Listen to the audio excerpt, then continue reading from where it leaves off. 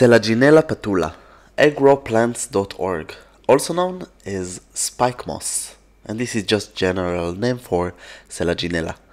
So this perennial evergreen, or it can be deciduous, it's used as ornamental plant for the leaves. It can grow in variety of climate, tropic, subtropic climate, even possible with a lot of humidity in hardiness in Mediterranean. If you would like to grow it, probably it's hard to find, but if you want another Selaginella, there is a link below and link in the right top side. If you purchase, it is donation. So it's growing in the hardiness zone of 10B plus, and the leaves are green, as you can see. There are no flowers.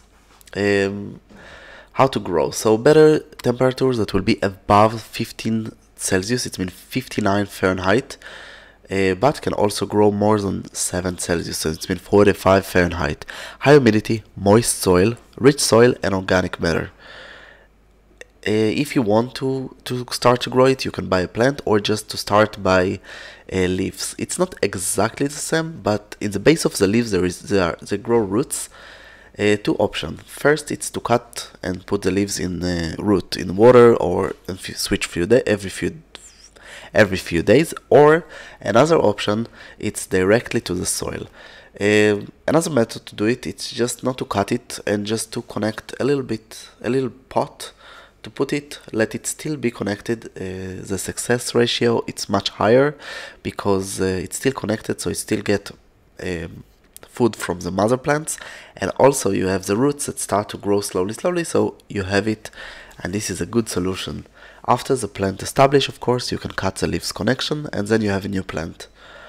It's hard to start from spore, so I don't really recommend. Be aware that in specific condition, probably you don't have it, it will be invasive. Planting season will be from spring to summer in hardiness zone of 10B.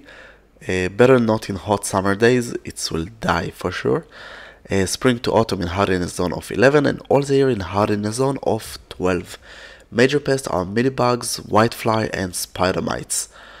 Except this, you can prune it all the year and just for design and dead leaves. So if you want to control the growth of this, it's one method.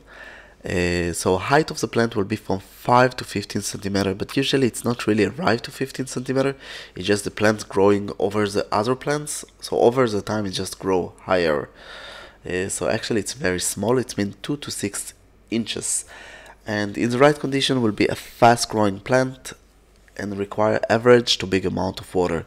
Light condition will be full shade, and it can grow as an indoor plant, as a house plant, and need to take care of high humidity. It's important because a lot of time people grow it next to air condition or heater or ventilator, and this is really kills slowly the plant, or even faster, depend the condition. If you want to grow it in a container, better to take containers that at least 50% bigger than the root balls. Every few years better to switch. And if you don't want to switch to bigger and you just want to maintain the same size of the containers that you have or the pot, what you need to do is just to cut part of the plants and to reduce the amount of plants and to cut the roots. Very important to put new soils, because if the container is full of roots, it will kill the plant slowly. Also put fertilizer at least once a year, and accept this water regularly, and there isn't special requirement. It's quite easy to grow as an indoor, but I have to say that I discover some difficulties when I grow it outdoor. So I discovered that it's just easier here to grow it indoor, so I recommend that if you choose to grow it, check the condition before. That's all from growplants.org. Don't forget to subscribe, visit our website, and of course if you have any question, just ask.